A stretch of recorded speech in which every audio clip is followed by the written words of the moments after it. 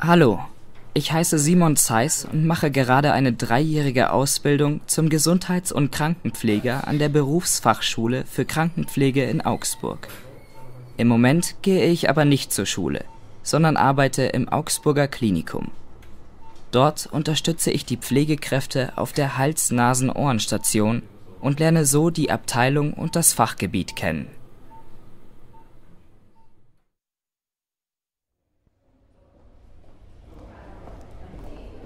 Guten Tag, Frau Rosette. Ich bin Schwester Anka, die Stationsleitung. Haben Sie unsere Station gleich gefunden? Ja, das war kein Problem. Schön. Dann kommen Sie doch bitte mit. Ich zeige Ihnen die Umkleide. Da können Sie Ihre Schutzkleidung anziehen. Kommen Sie anschließend bitte in mein Dienstzimmer. Ich zeige Ihnen dort den Dienstplan. Sie haben die ganze Woche Frühdienst. Ach, sehr schön. Ich stehe gern früh auf. Um 6:30 Uhr ist Schichtwechsel. Dazu kommen alle Schwestern und Pfleger ins Stationszimmer. Dort machen wir dann die Dienstübergabe. Was ist das? Das ist ein Informationsgespräch. Wie hat Herr Müller aus Zimmer 6 geschlafen? Wie geht es ihm? Welche Medikamente hat er bekommen? Gibt es neue Patienten? Welche therapeutischen oder diagnostischen Maßnahmen sind geplant? Das alles berichten die Kollegen vom Nachtdienst den Kollegen vom Frühdienst. Also, in Zimmer 303 liegt Jakob Weber. Er ist 14 Jahre alt. Gestern ist er mit starken Bauchschmerzen zu uns gekommen.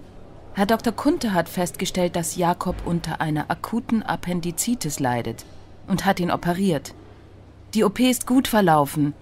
Gestern Nachmittag hatte der Junge schon Besuch von seinen Eltern und seiner Schwester. Am Abend hat Jakob dann eine Infusion mit Nahrung bekommen. Also, in Zimmer 303 liegt Jakob Weber. Er ist 14 Jahre alt. Gestern ist er mit starken Bauchschmerzen zu uns gekommen. Herr Dr. Kunte hat festgestellt, dass Jakob unter einer akuten Appendizitis leidet und hat ihn operiert. Die OP ist gut verlaufen. Gestern Nachmittag hatte der Junge schon Besuch von seinen Eltern und seiner Schwester. Am Abend hat Jakob dann eine Infusion mit Nahrung bekommen. Hat er schon Wasser gelassen? Ich habe ihm 2-mal die Urinflasche gebracht. Das hat gut funktioniert. Stuhlgang hatte er aber noch nicht. Naja, da ist ja auch noch ein bisschen Zeit. Wie war denn die Nacht für ihn? Hat er gut geschlafen? Nein, nicht so gut. Er ist zum ersten Mal im Krankenhaus und hatte in der Nacht ein bisschen Angst. Gegen 3 Uhr hat er mich gerufen und nach einem Schmerzmittel gefragt. Das habe ich ihm nach Rücksprache mit dem Dienstarzt gegeben. Jetzt ist er schmerzfrei, aber etwas müde. Das kann ich mir denken. Gestern war die OP, richtig? Dann braucht Jakob beim Aufstehen aus dem Bett und bei der Körperpflege noch etwas Unterstützung. Richtig. Mit deiner Hilfe kann Jakob aber sicher schon aufstehen und ins Bad gehen. Dort kann er Zähne putzen und sein Gesicht und seinen Oberkörper waschen. Anschließend wäschst du seinen Unterkörper und seinen Rücken und begleitest ihn wieder ins Bett. Wie ist das für Jakob denn? Akzeptiert er Hilfe bei der Körperpflege? Ja, das funktioniert problemlos. Er ist sehr kooperativ. Beim Ankleiden braucht er übrigens auch noch Unterstützung. Jakobs Mutter hat ihrem Sohn gestern bequeme Kleidung mitgebracht. Ich habe sie in seinen Schrank gehängt. Und im Fach von seinem Nachttisch liegt sein iPod zum Musikhören. Das macht er gerne, hat er mir erzählt.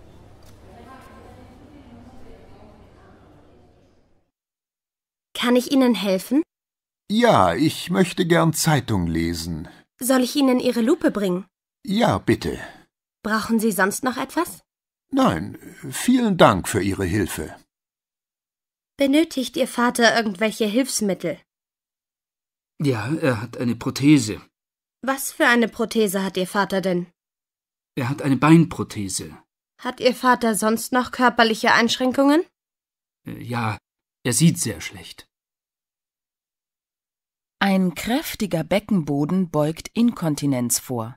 Deshalb ist es wichtig, regelmäßige Kräftigungsübungen für die Beckenbodenmuskulatur zu machen.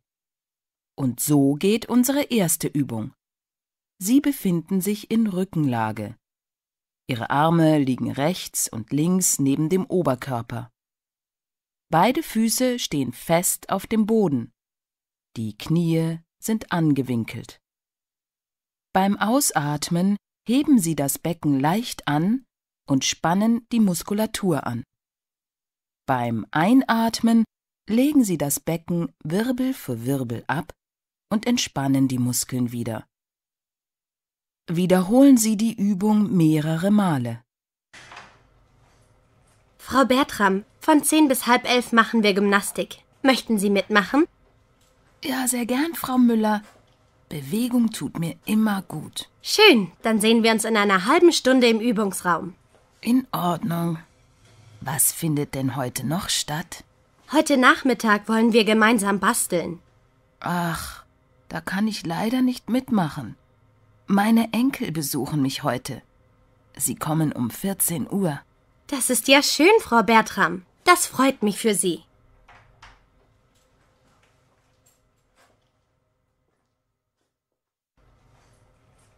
Herr Denk, wie geht es Ihnen heute? Danke, es geht mir nicht schlecht. Und Ihnen? Mir geht es gut, vielen Dank. Herr Denk, von 15 bis 16 Uhr machen wir in der Cafeteria verschiedene Brettspiele. Wollen Sie mitspielen? Brettspiele? Ach, ich weiß nicht. Ich habe keine große Lust. Ich würde lieber mit Herrn Meier zusammen im ganzen Haus die Pflanzen gießen. Das ist eine gute Idee, Herr Denk. Sie haben ja wirklich einen grünen Daumen. Ich sage Herrn Meier Bescheid.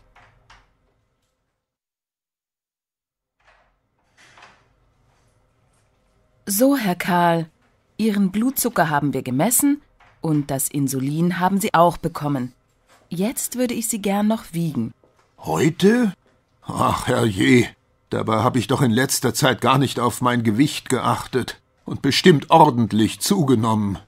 Das werden wir gleich sehen, Herr Karl. Warten Sie, ich hole die Waage aus dem Bad. So.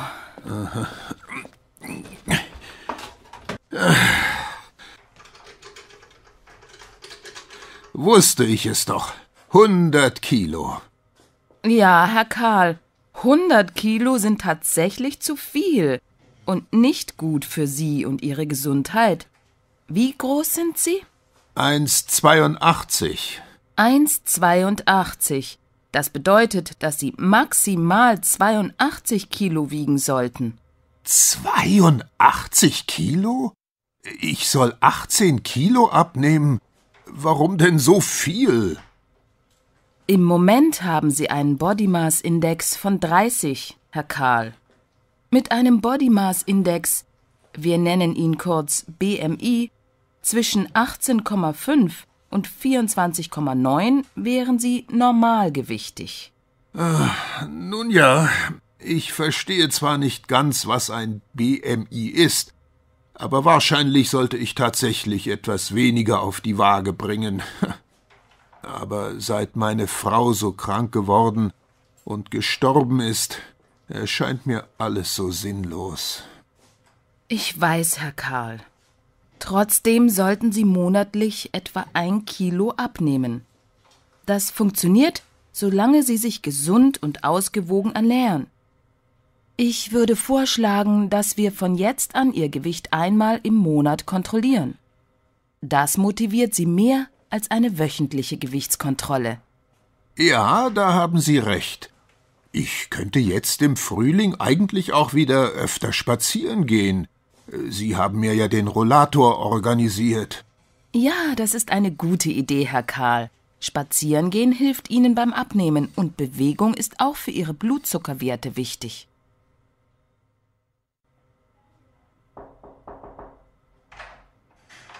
Guten Morgen, Frau Wolf. Frau Wolf? Wo sind Sie denn? Oh, Sie tragen ja noch Ihr Nachthemd. Ist alles in Ordnung? Ach, Frau Zenz, das sind Sie ja. Nein, heute geht es mir schlecht. Seit gestern Abend habe ich Schmerzen in der Brust und muss die ganze Zeit husten. Die Nacht war gar nicht gut. Oh, das tut mir aber leid. Warten Sie, ich hole Ihnen erst einmal Ihren Bademantel. Sonst erkälten Sie sich noch mehr.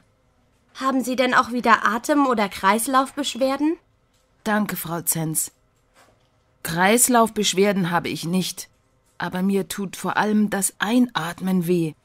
Ach, hoffentlich habe ich mir nicht schon wieder eine Lungenentzündung geholt und muss ins Krankenhaus. Das hoffe ich auch, Frau Wolf. Setzen Sie sich doch bitte, dann fällt Ihnen das Atmen leichter. Ich kontrolliere jetzt erst einmal Ihre Temperatur, Ihren Blutdruck und Ihren Puls. In Ordnung?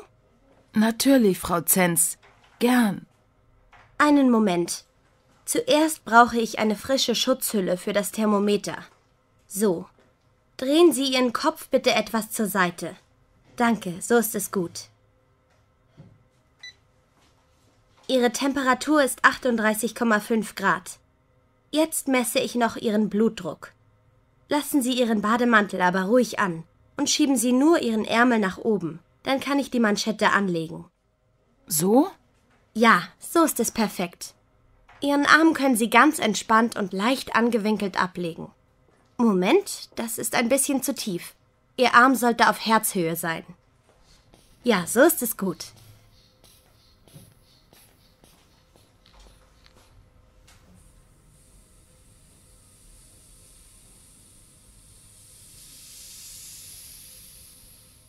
Und?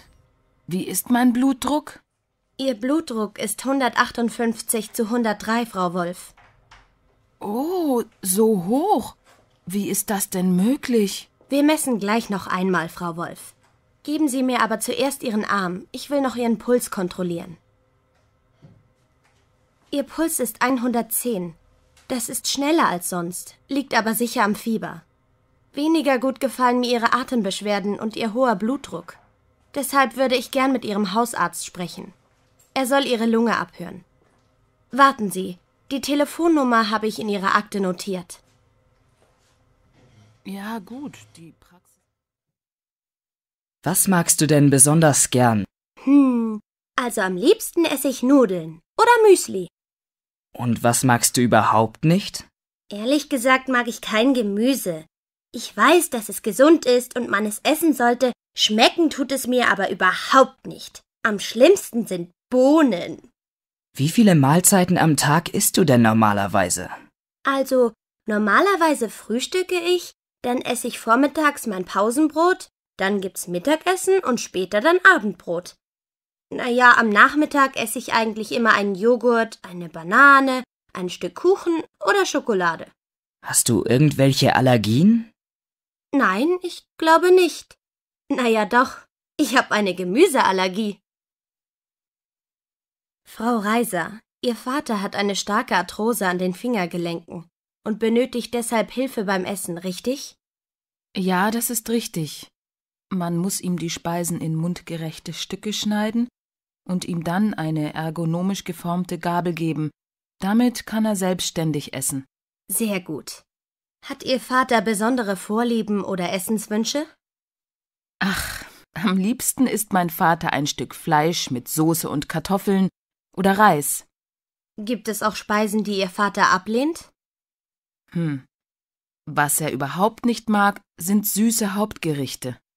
Sind Ihnen irgendwelche Allergien oder Lebensmittelunverträglichkeiten bekannt? Oh ja, gut, dass Sie danach fragen. Mein Vater sollte keine Orangen oder andere Zitrusfrüchte essen. Er bekommt sonst Probleme mit seiner Haut. Das ist wichtig zu wissen. Vielen Dank, Frau Reiser. Guten Morgen, Herr Bauer. Wir möchten Ihr Bett beziehen. Ist das in Ordnung für Sie? Ja, natürlich, Schwester Maria. Vielen Dank. Drehen Sie sich bitte nach links. Dann können wir das alte Laken entfernen und das neue einspannen. Sehr gerne. Das geht ja bei Ihnen so schnell. Das stimmt. Das üben wir ja auch jeden Tag. So, jetzt drehen Sie sich bitte über den Wäscheberg nach rechts.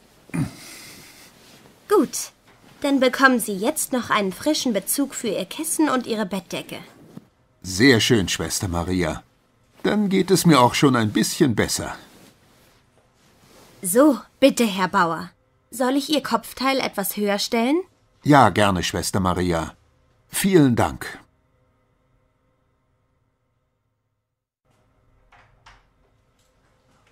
Guten Morgen, Hanna. Wir würden gern dein Bett machen. Ach, das ist gut. Ich habe gesehen, dass auf meinem Laken Flecken sind. Gleich bekommst du ein sauberes Laken. Warte, ich helfe dir beim Aufsetzen.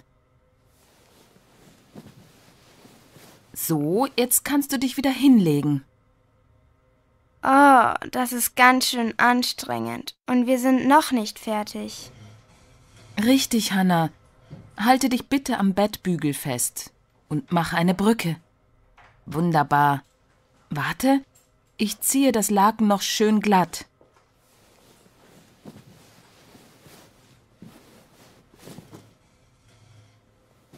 So, jetzt kannst du dein Becken wieder ablegen, Hanna. Deinen Bett- und deinen Kissenbezug wechsle ich heute nicht. Das machen wir morgen. Okay, kommt denn auch bald das Frühstück? Ich habe heute schon so einen Hunger. Ja, das Frühstück müsste bald kommen. Möchtest du dich denn schon aufsetzen oder liegen bleiben? Ach, ich bleib noch ein bisschen liegen und ruhe mich aus. In Ordnung, Hanna. Entfernen Sie die Schutzkappe. Schütteln Sie das Dosiererosol kräftig.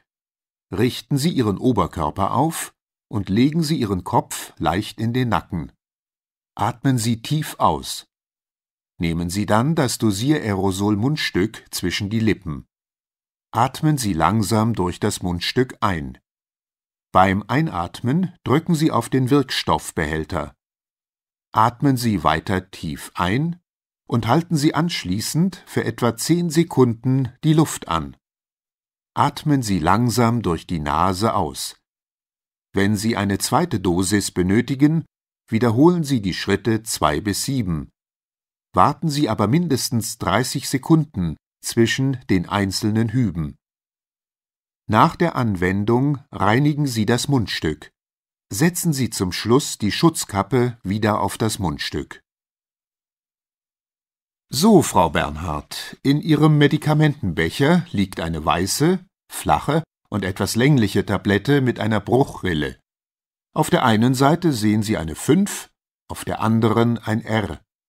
Das R steht für Ramipril. So heißt die Tablette, die Sie in einer Dosierung von 5 Milligramm einmal täglich morgens wegen Ihres Bluthochdrucks einnehmen müssen. Morgens? Heißt das, dass ich die Tablette auf nüchternen Magen schlucken muss? Nein, Sie müssen nicht nüchtern sein. Sie können die Tablette zum Frühstück oder auch nach dem Frühstück einnehmen. Wichtig ist nur, dass Sie die Tablette regelmäßig und immer zur gleichen Uhrzeit einnehmen. Außerdem dürfen Sie die Tablette nicht zerkauen, zerbeißen oder zerkleinern, sondern müssen sie im Ganzen, also unzerkaut, schlucken. Ich verstehe. Und was ist mit dieser Tablette hier? Die ovale, rosafarbene Tablette hier senkt Ihre Cholesterinwerte. Die Blutuntersuchung hat ja gezeigt, dass Ihre Werte zu hoch sind. Auch bei dieser Tablette ist es ganz wichtig, dass Sie sie regelmäßig einnehmen und nicht absetzen, auch wenn Sie momentan keine Beschwerden haben. Ja, ich weiß, dass ich Tabletten nicht einfach absetzen darf. Kann ich diese Tablette denn zusammen mit der Blutdrucktablette nehmen? Nein, unser Körper produziert vor allem nachts Cholesterin. Deshalb werden Statine, also Mittel zur Senkung des Cholesteringehalts im Blut, am Abend eingenommen.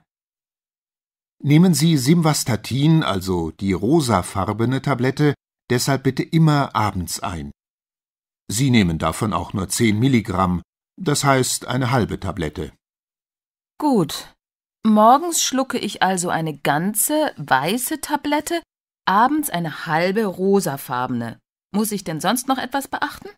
Ja, ganz wichtig ist, dass Sie die rosafarbene Tablette nicht mit Grapefruitsaft einnehmen.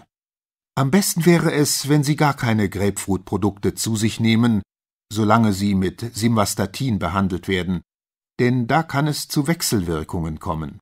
Ach, Das ist ja interessant. Was denn für Wechselwirkungen? Können Sie mir das mit der Wechselwirkung noch genauer erklären? Seit einiger Zeit wache ich nachts und morgens mit unerträglichen Kopfschmerzen auf. Erst nach dem Aufstehen geht es mir etwas besser. Als ich plötzlich auch noch Sehstörungen bekommen habe und ein paar Mal ohne Grund gestürzt bin ich zu meiner Ärztin.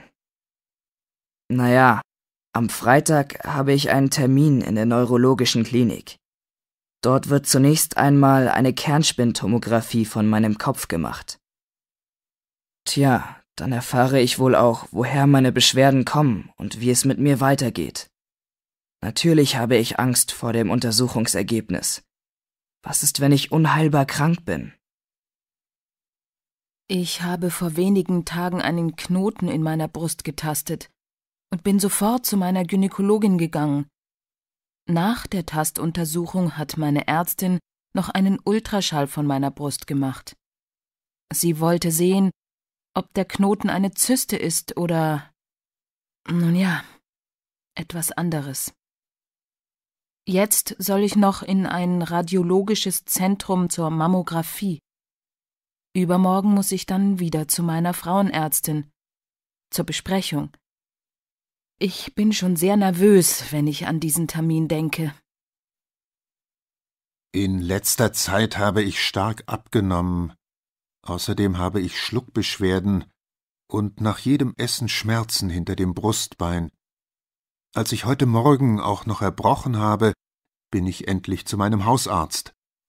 Der hat mich gleich in eine gastroenterologische Praxis überwiesen, wo morgen eine Endoskopie der Speiseröhre gemacht wird. Mal sehen, was die Ärzte da herausfinden. Angst habe ich natürlich schon, sowohl vor der Untersuchung als auch vor der Diagnose. Ich darf in unserer Sendung Gesundheit heute ganz herzlich Herrn Dr. Weber begrüßen. Dr. Weber ist Urologe und beantwortet uns heute netterweise ein paar Fragen zu einem unserer Körpersäfte, nämlich dem Urin. Unsere erste Frage an Sie, Dr. Weber, ist: Wie sieht gesunder Urin aus und wie verändert sich seine Farbe bei bestimmten Krankheiten? Ja, also gesunder Urin ist klar und hellgelb, fast zitronengelb könnte man sagen, denn er besteht zu 95% aus Wasser. Wenn wir wenig getrunken und viel geschwitzt haben, kann er auch dunkelgelb sein. Wenn Urin dagegen grünlich oder braun und außerdem schaumig ist das oft ein Zeichen für eine Erkrankung der Leber. Auch bei einer Blasenentzündung verändert sich die Farbe des Urins. Weil sich bei der Zystitis häufig Eiter im Urin findet, ist er nicht mehr klar, sondern trüb. Es gibt auch rötlichen Urin, nämlich dann, wenn Blut im Urin ist, richtig? Richtig. Viele Menschen machen sich große Sorgen, wenn sie bei sich Blut im Urin feststellen. Oftmals kommt die sogenannte Hämaturie von einem Stein im Harnleiter oder in der Niere. Blut im Urin kann aber auch auf Nieren- oder Blasenkrebs hinweisen. Das ist vor allem dann der Fall, wenn es sich um eine schmerzlose Hämaturie handelt.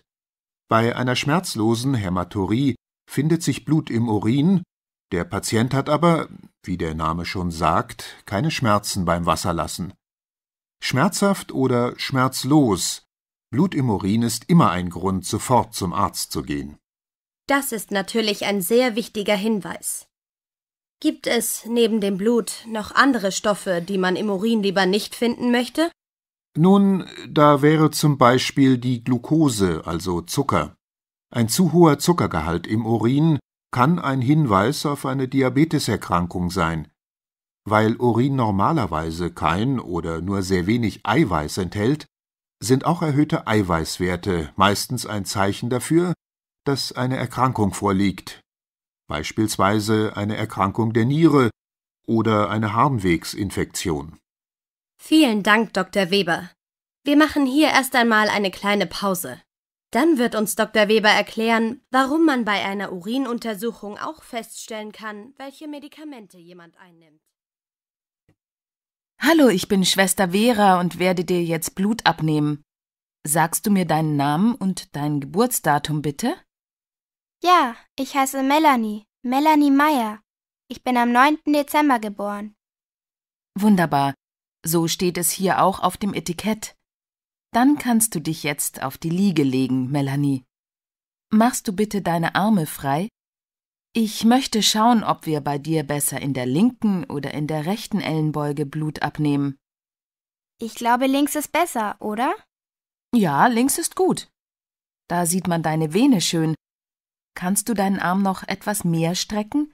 Dann kann ich den Stauschlauch anlegen. So? Ja, so ist es prima. Das Hautdesinfektionsmittel kann sich kühl anfühlen. Außerdem spürst du einen Pieks, wenn ich in deine Vene steche. Geht es so? Geht schon, ja. Aber schön sieht es nicht aus, wie das Blut da in das Röhrchen fließt. Ja, viele Leute sehen nicht gern zu, wenn bei ihnen Blut abgenommen wird. Aber ich bin sowieso schon fertig. Drückst du den Tupfer bitte kurz auf die Einstichstelle? Ja, genau, so ist es gut. Warte, jetzt bekommst du noch ein Pflaster von mir. Okay, danke. Wie geht es dir jetzt, Melanie? Du siehst etwas blass aus. Ist dir schwindlig? Naja, vielleicht ein bisschen. Dann bleib noch liegen. Ich lege dir ein Kissen unter die Beine und mache das Fenster auf. Vielen Dank. Die frische Luft tut gut. Guten Tag, Frau Brendel. Ich komme gerade aus dem Krankenhaus, in das der Notarzt meine Mutter gestern nach ihrem Sturz gebracht hat. Könnten Sie mir sagen, was gestern Nacht alles passiert ist? Guten Tag, Herr König. Die Kollegin, die Ihre Mutter gestern Nacht gefunden hat, ist leider schon nach Hause gegangen. Ich habe aber das Sturzprotokoll und kann Ihnen sicher einige Fragen beantworten. Kommen Sie doch bitte in mein Büro. Ja, gut. Mich interessiert natürlich sehr, was Ihre Kollegin alles notiert hat.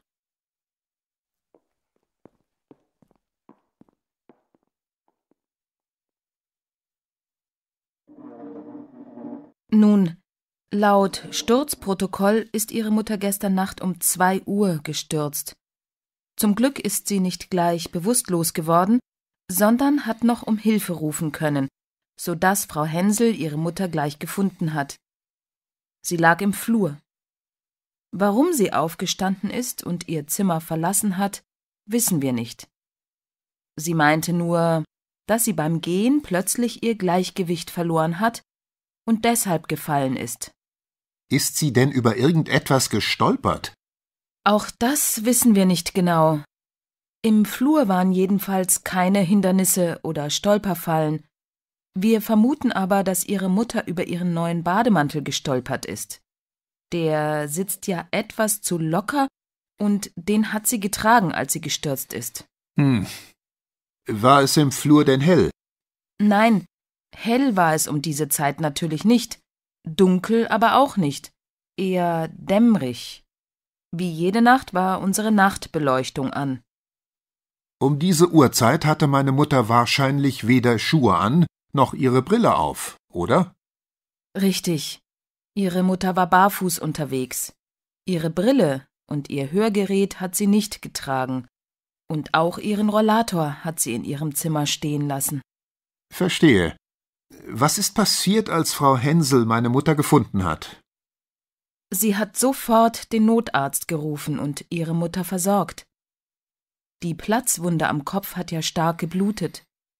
Ihre Mutter hatte unerträgliche Schmerzen und bewegen konnte sie sich auch nicht.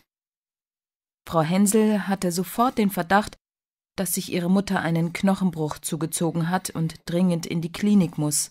Tja, da hatte Frau Hensel recht.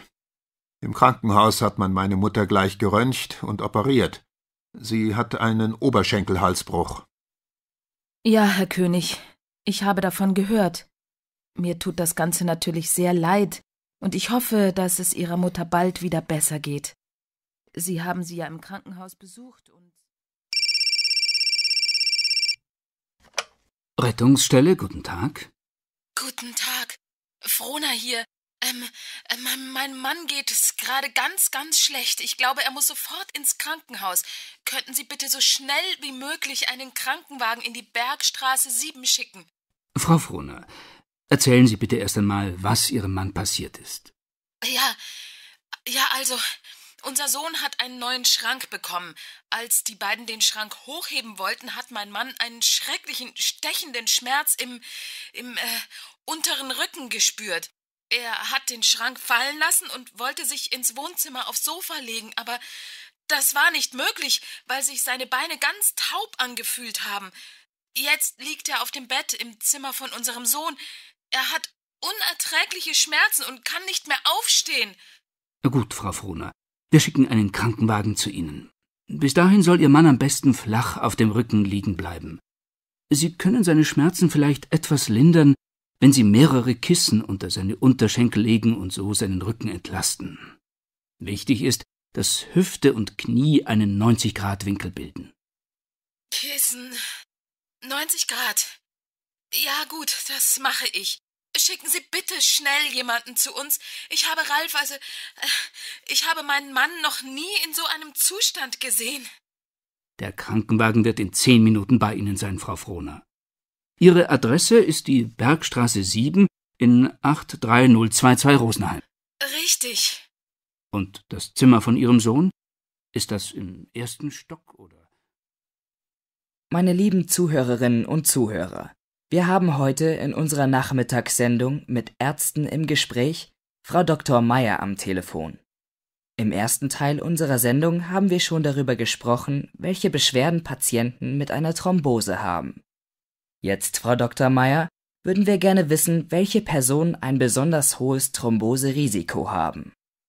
Ein besonders hohes Thromboserisiko haben Personen mit einer Bewegungseinschränkung oder schweren Verletzungen.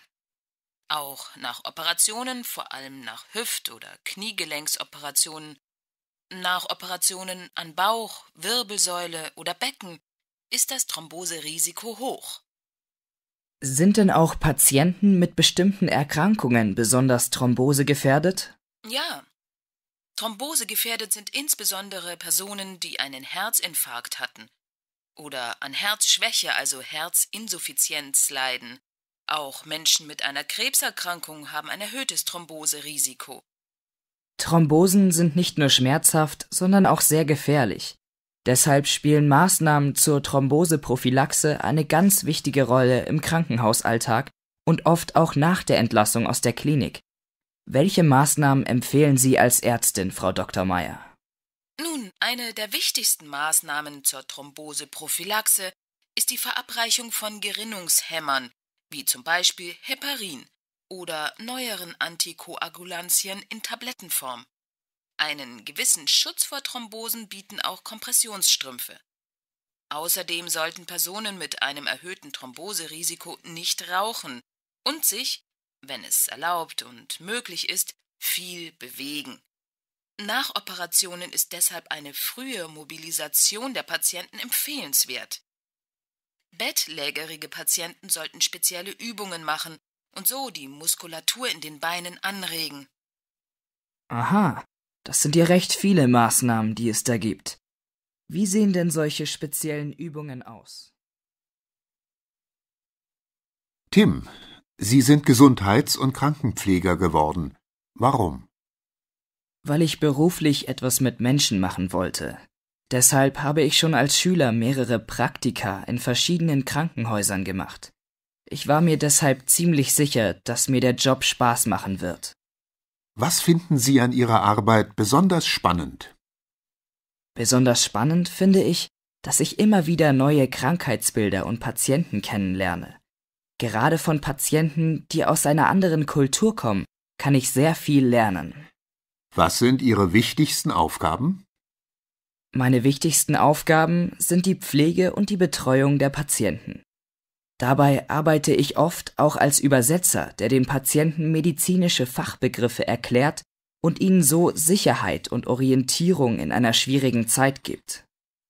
Können Sie von einem beruflichen Erlebnis erzählen, das Sie glücklich gemacht hat? Ich habe einmal eine Patientin gepflegt, die einen Dekubitus hatte. Als das Druckgeschwür durch meine Pflege kleiner geworden ist, war ich sehr glücklich und auch stolz.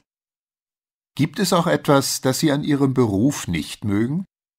Ich finde es manchmal schwierig, dass ich am Wochenende arbeiten muss, weil ich dann nichts mit meinen Freunden unternehmen kann. Insgesamt bin ich aber mit meiner Berufswahl sehr zufrieden. Ich weiß, dass die Krankenpflege das Richtige für mich ist und kann mir im Moment nichts Besseres vorstellen. Tanja, ich wollte dir noch etwas sagen. Was denn, Ben? Habe ich etwas falsch gemacht? Ja, du hast tatsächlich etwas nicht ganz so gemacht, wie man es machen sollte. Ich habe gerade beobachtet, wie du dir die Hände desinfiziert hast. Und da dachte ich, dass ich dir unbedingt zeigen muss, wie das geht. Oh, gerne. Wenn ich etwas falsch gemacht habe, dann möchte ich natürlich wissen, wie man es richtig macht. Zeigst du es mir? Ja, klar. Also, erstens, du bedienst den Spender nicht mit der Hand, sondern mit dem Unterarm. Guck, so. Ach ja, stimmt. Das habe ich bei den anderen gesehen und dann doch die Hand benutzt. Puh, gar nicht leicht, so ein erster Arbeitstag. Nein, natürlich nicht. Okay, du drückst also mit dem Unterarm 2- bis 3-mal auf den Spender. Dann reibst du deine Hände gründlich mit dem Mittel ein. Gründlich heißt, dass du beide Handflächen und beide Handrücken bis zu den Handgelenken desinfizierst und auch die Stellen zwischen den Fingern, die Daumen und deine Fingerkuppen nicht vergisst. Schau, hier auf dem Plakat siehst du, wie man das macht. Oh, Mensch, ja. Darauf habe ich vorhin gar nicht geachtet. Erstens beide Handflächen einreiben. Zweitens den rechten und linken Handrücken einreiben, dabei auch die Stellen zwischen den Fingern nicht vergessen. Drittens die Stellen zwischen den Fingern auf der Handinnenseite einreiben. Viertens die Außenseiten der Finger auf der Handfläche der anderen Hand mit verschränkten Fingern einreiben. Fünftens den rechten und linken Daumen und sechstens die Fingerkuppen in der Handfläche der jeweils anderen Hand einreiben. Du wirst sehen, dass das bald funktioniert, ohne dass du lange darüber nachdenken musst.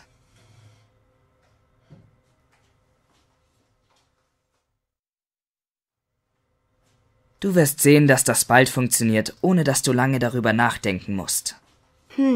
Mal sehen. Und wie lange soll ich meine Hände einreiben? Mindestens 30 Sekunden, denn so lange ist bei diesem Mittel die Einwirkzeit. Wichtig ist, dass deine Hände vor der Desinfektion trocken sind, aber die ganze Zeit über feucht bleiben, wenn du sie einreibst. Alles klar. Das steht hier ja auch. Die Hände müssen die gesamte Einwirkzeit feucht bleiben, gegebenenfalls erneut Händedesinfektionsmittel entnehmen. Warum ist es denn so wichtig, dass man sich die Hände desinfiziert? Na, weil sehr viele Viren, Bakterien und andere Krankheitserreger über die Hände an andere Personen weitergegeben werden. Die Händedesinfektion macht diese Erreger unschädlich. Allerdings nur, wenn man sie richtig und regelmäßig durchführt. Verstehe. Sag mir noch, Ben, wann sollte man seine Hände denn desinfizieren? Schau, das steht hier auch. Die Händedesinfektion wird vor aseptischen Tätigkeiten, also zum Beispiel vor Verbandswechseln und Blutentnahmen, vor und nach jedem Patientenkontakt und nach Kontakt mit infektiösen Materialien, also zum Beispiel mit Blut, Urin, Stuhl und anderen Ausscheidungen durchgeführt. Außerdem desinfizieren wir... Ben, entschuldige, aber das sind erst einmal genug Infos für mich. Soll ich dir kurz zeigen, dass ich das mit der Händedesinfektion besser kann als vorhin? Ja, nur zu. Zeig mir, was du gelernt hast. Okay, los geht's.